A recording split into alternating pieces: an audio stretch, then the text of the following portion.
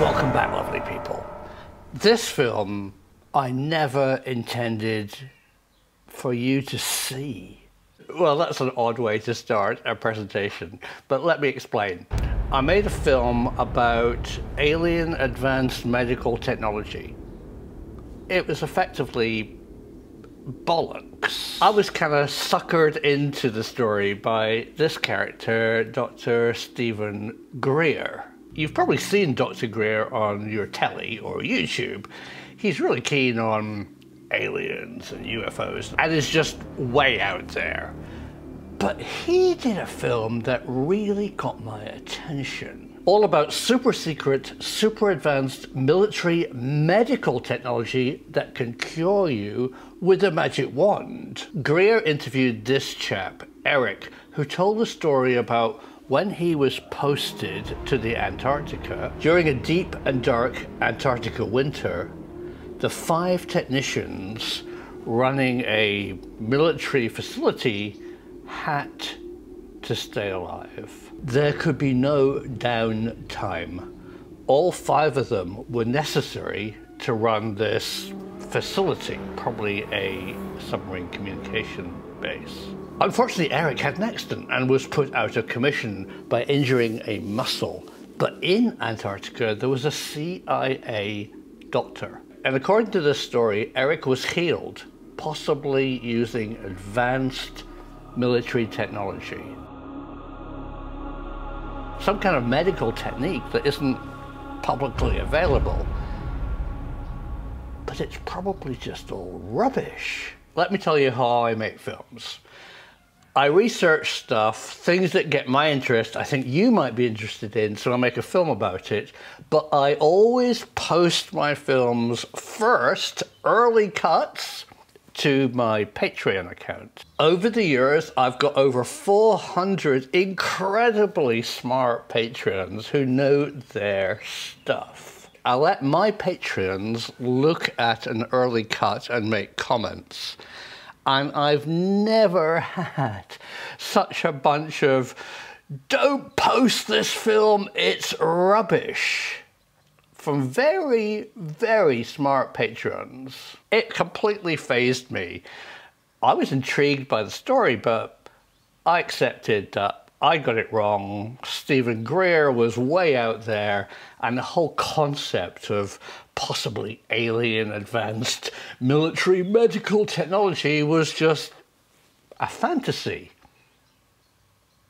But then I dug into the subject just to confirm it wasn't true. But what I found was startling. Maybe what Steven Greer is saying, and maybe how Eric was cured, actually exists. So today, this is the film I wasn't going to show you. Watch this story, and at the end of the film, I'll tell you why I think it's all possibly true.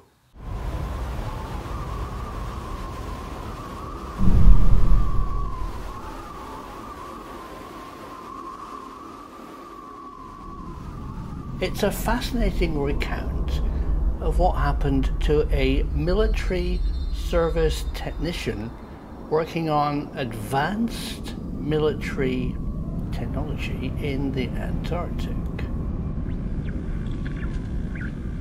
As we can all guess, the Antarctic is a vital military base, definitely used for submarine communication technology and maybe other things. And of course, it's an extreme environment, cold, long, dark winters, with no chance, if you have a medical emergency, to be airlifted to safety during the winter. One of these bases, not named, but the person did say it was originally built by Raytheon, so probably a radar or telecommunication base, was manned by 5 vital service personnel during the long, dark winter. They were all highly trained and classified as A1 vital personnel. And for support either on their base or in a nearby base, and that's not made clear, there was a medical officer This person doesn't mention the doctor's name, but he describes him as a senior ex-Vietnam medical officer and even served as the main doctor on the Glomar Explorer, the CIA Howard Hughes project that raised the sunken ballistic Soviet submarine. And this doctor was stationed in the Antarctic to keep everybody alive and keep the technology working and serviced. Accidents, no doubt, happened. And this is the amazing story of the treatment he gave after this guy became seriously injured. During the deep, dark, freezing Antarctic winter, one of the vital service technicians of this facility went out to move a 75-gallon drum, possibly of fuel, and ended up really hurting himself. He managed to detach his bicep from the bone here and the bone there. The muscle was torn. He no longer had the ability to raise his arm. It was that serious and no doubt that painful. So he was quickly transported to the Antarctic Medical Center, where the doctor examined him and confirmed a ripped bicep. What happened next is really intriguing.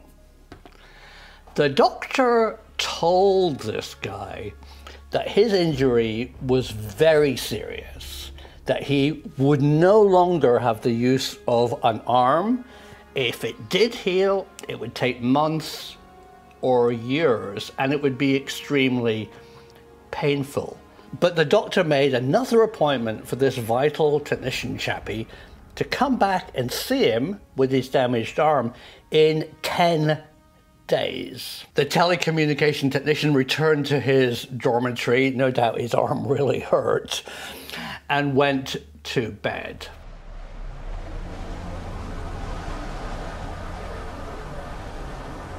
The next day, when waking up, he tried his arm and it functioned perfectly.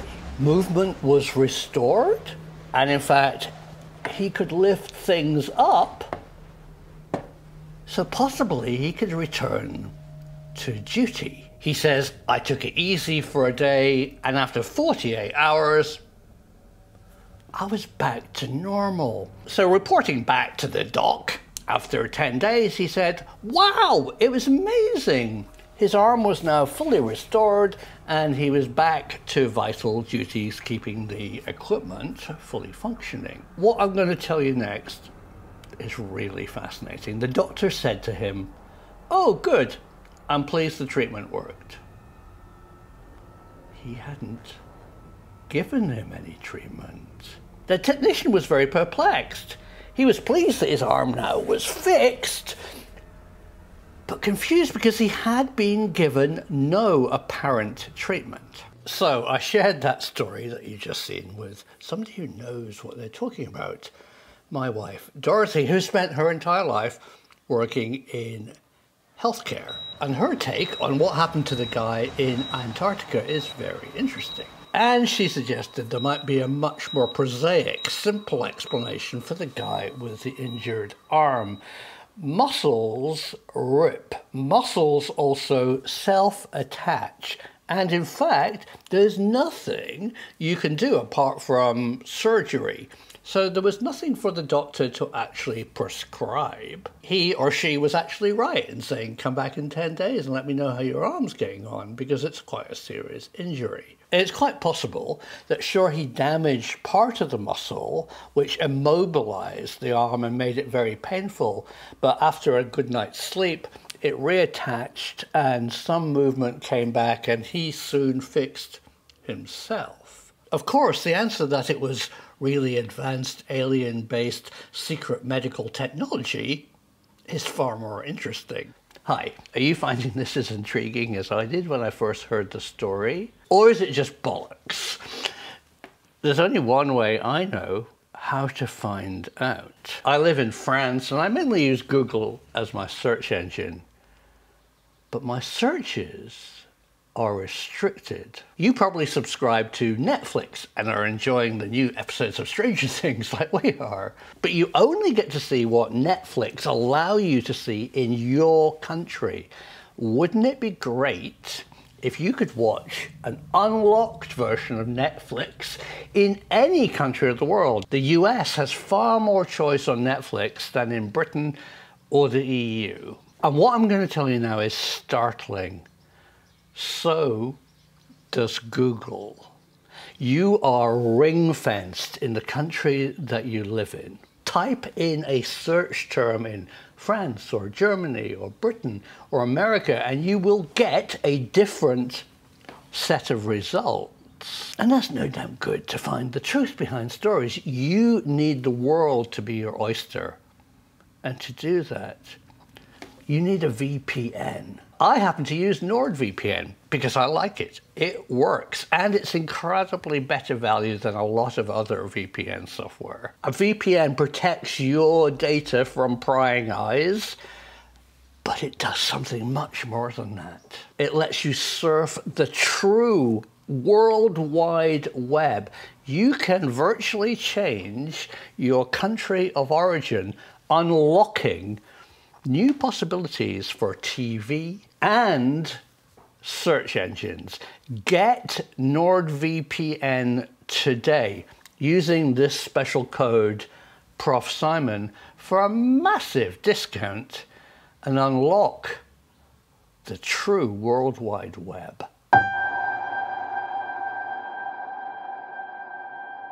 So this got me thinking. There's one other organization that would require an advanced medical officer to treat vital personnel on an extended mission, and that's NASA.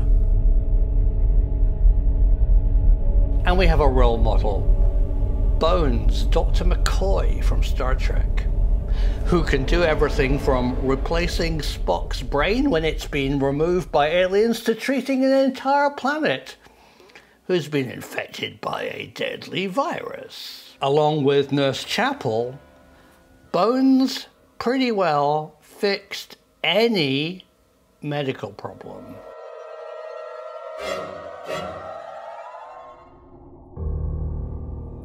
So what are NASA planning for a 5-crew, 3 to 12-month Mars mission? I did some research, and what I found, I think, confirms the Antarctica story. During a 12-month Mars mission, you could have everything from a stubbed toe to their brain being removed by aliens, probably unlikely, but serious medical emergencies that say need an operating theatre for internal surgery. Those 5 crew members represent humanity, the first time that humans have stepped foot on Mars.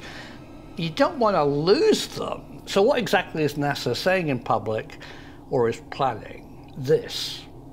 One of the crew members is going to have first aid training, and there's going to be a first aid box under their seats. Rubbish. That obviously isn't their plans and wouldn't work. I think on a Mars mission, which is very analogous to being based in the Antarctic, some seriously advanced classified medical technology would be on board that ship. Well, that leaves me with the big question, did it really happen? So I researched military medicine, and for years it's been at the forefront of medical technology, ever since men chopped their arms off in the battlefield. World War I introduced the concept of the field hospital with ER doctors and nurses. World War II introduced the wonder drug, the antibiotics. So there's no reason to think that in the 21st century, military medicine isn't really at the forefront of a new technology. The question I asked and wanted to know the answer to is, what is it? And it seems there are two leading fields of new military medical technology. One is remote diagnosis, very Star Trek, where you can scan a patient, send the data to either a center of excellence or an AI software. They diagnose what's wrong with them and suggest the treatment instantly in the field. So let's follow the big money. Let's follow DARPA, and what they're funding is research into fixing wounds at the cellular level. The idea is not to treat the wound superficially, but to go inside the patient. And here's a fascinating project from NASA for their Mars mission. Put the medicine inside your astronauts. You don't know what they're going to suffer from, and you can then release the appropriate drug if and when they become ill. Military medical technology has always been cutting edge. But was the guy's arm fixed by a medical magic wand? So a question for you. Have you ever been treated with one of these miraculous cure devices? Do you work in a field where you have to keep working? Are you a paramedic? I want to get to the truth. Is there technology out there that can treat us all much faster than conventional medicine? Share what you can, because when I say the truth is out there, I mean it. You hold the key to these mysteries.